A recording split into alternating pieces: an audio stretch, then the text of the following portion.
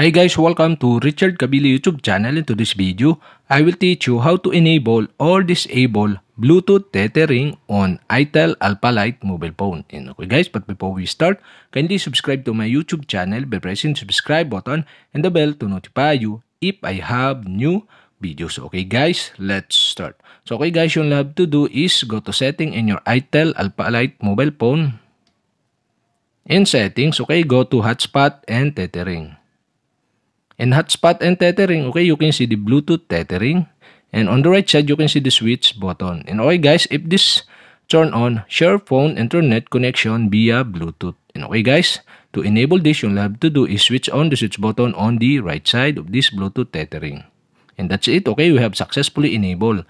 And okay guys, to disable again, you'll have to do is switch off the switch button on the right side of this Bluetooth tethering. And that's it. Okay, you have successfully enabled or disabled Bluetooth tethering on itel Alpha Lite mobile phone. And okay guys, if you have a question, kindly comment below. And don't forget to hit the subscribe button and the bell to notify you if I have new videos. Okay guys, thank you for watching.